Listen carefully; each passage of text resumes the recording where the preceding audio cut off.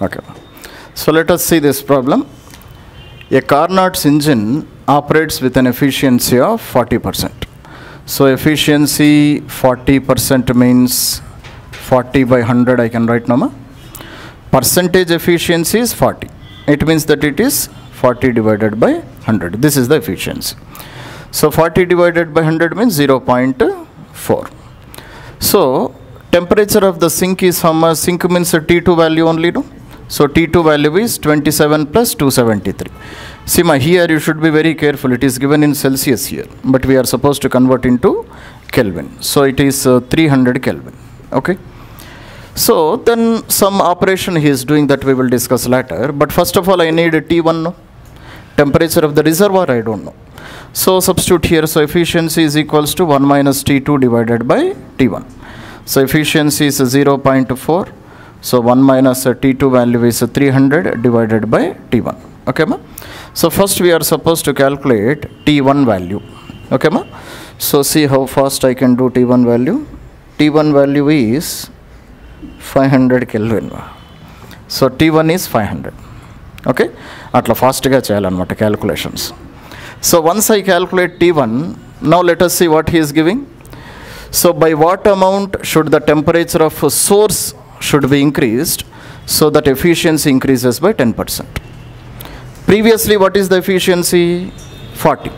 Now efficiency should increase by 10%. It means the total efficiency? 0.5. Total efficiency is 50%. It means 0.5.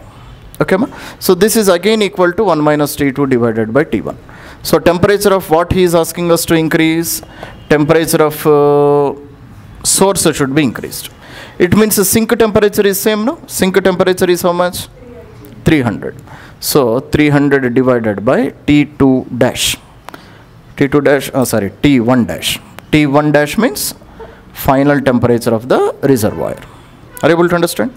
So therefore 0.5 is equals to 1 minus 300 divided by T1 dash. Now let us do this calculation. So 300 divided by T1 dash, this is equals to 1 minus 0.5, which is equal to 1 by 2. That's all, Amma. So therefore T1 dash is equals to 600. Okay. It means temperature of the reservoir should be how much? 600. But what was the initial temperature of reservoir? 500. It means how much temperature I have to increase? 100. That is my answer. Okay. So therefore a rise in temperature of reservoir. A rise in temperature of reservoir is how much, ma? It is equals to 600 minus 500 is equal to 100 degrees Celsius. That is my answer. 100 degrees Celsius, 100 degree Kelvin, both are same. Because this is rise in temperature, no? 100 degrees Celsius aina okate answer, 100 degree Kelvin aina same answer. Okay? That's ante మార్కులు ఎగిరిపోతాయి కూడా. Doctor ఎవరన్నా murder చేసినారు అనుకోండి, వాళ్ళ parents వచ్చి మిమ్మల్ని murder చేస్తారు. అందుకు నెగిటివ్ మార్కింగ్ కూడా ఉంటుంది నీట్లో, మెయిన్స్లో. Okay, Seema. So let us see fan scale తీసుకొని కూర్చుంటారు ఎప్పటి నుంచి. స్కేల్ దేవ్జీ పట్టు, ఒకేట్ పట్టు.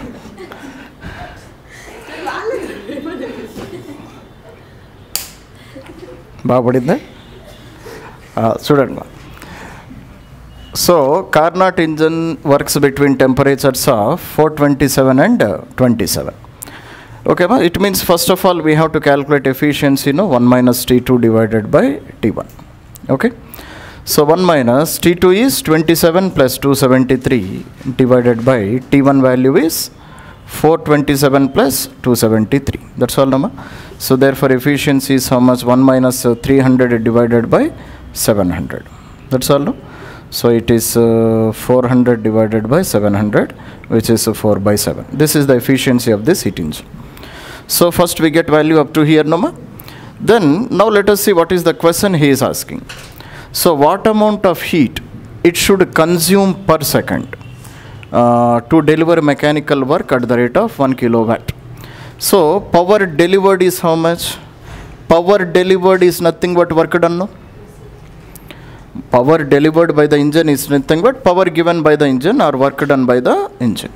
So work done by the engine is 1 kilowatt, or you can write it is 1000 watts, or you can call it as 1000 joules per second. Watt is joules per second only, no? Now what he is asking, how much heat it should consume. Consume means what? Consume means energy received from the source. Okay. So what is the efficiency? Efficiency is nothing but work done divided by Q1. No? So work done divided by energy received from the source. Efficiency already we have calculated. How much? 4/7. Work done is 1000 divided by Q1. So from this just you calculate Q1 value. That is our answer. So Q1 is equals to 1000 multiplied by 7/4. Okay, ma? So 7000 divided by 4. So 7000 divided by 4 is how much? 7/4 is how much, ma? 1.75, I think. Okay. So 1.75, 1000 is there, no? So kilo joules. I can write like this. Understood, no? 1.75 kilojoules. Now if you want to convert this one into what you called calories, how can you convert? 1 calorie is equal to 4.2 joules, no? 1 calorie is equal to 4.2 joules. So therefore 1 joule is how much? 1 joule is equals to 1/4.2 calories. So it means multiply with this total value by 4.2, it converts into calories also. Okay. So where shall I do? I will do here, ma. Okay. So therefore Q1 is nothing but 1.75 multiplied by 1000 multiplied by, instead of joule means 1 joule, no? Instead of 1 joule I can write 1/4.2 calories. So do this calculation, you will get answer in terms of calories also. Okay. That's it. That is how we can do the calculation. And the answer which you should get is, in terms of calories, it is 0.417 kilocalories, or you can write just 417 calories. 417 calories per second. Here I have joules per second, no? So here also units I will get kilojoules per second, calories kilojoules per second. Okay, ma? So we should be careful about units also.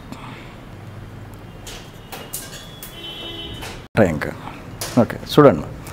So refrigerator is designed by operating Carnot heat engine in reverse direction. It means it is a reverse heat engine. Okay, ma?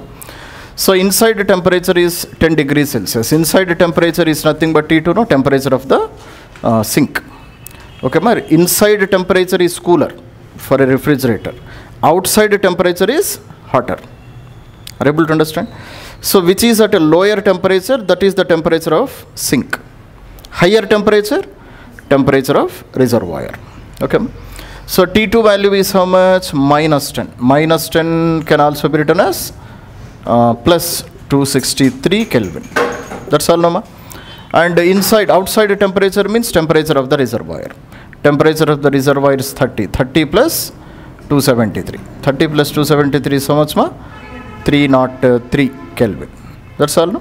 So these are the temperatures. Is it clear? Now he is asking beta, coefficient of performance beta. What is beta? Let us study the definitions. Eppudu meeku gurtundali. If you forget the formulae, okay, ma, you need to remember the definitions. Once you understand the concept, you can build the formula by yourself. Okay. What is beta? Heat rejected to sink. Heat rejected to sink divided by the amount of work done. This is called as beta, no? Okay, ma? Heat rejected to the sink is nothing but Q2. Work done is nothing but Q1 minus Q2. That's all, no? And by Carnot's theorem, what we studied that efficiency is 1 minus T2 by T1. Efficiency is also 1 minus Q2 by Q1 also. It means instead of T2 by T1, I can write Q2 by Q1 also. So therefore, instead of this formula, I can write simply T2 divided by T1 minus T2. I can write like this also. No need of finding again efficiency. So we have one more relation, beta is equals to 1 minus efficiency by efficiency. You can solve by this method also, but this is a longer method. Okay, so just use this method. Okay, so therefore beta value is how much? T2. Where is T2? T2 is 263 divided by T1 is 303 minus how much, ma? 263. Okay, ma? So just do this calculation. That is my answer. 6.5, ma? 5.9 it's not able to. Check the answer one time. He gave the answer is 5.9, ma. Okay, once check it. చేయండి 6.5 6 point something you will get. ఎంత వచ్చిందమ్మా మీకు? 6.4 or 5. 5.9 is not correct. Okay, that's it.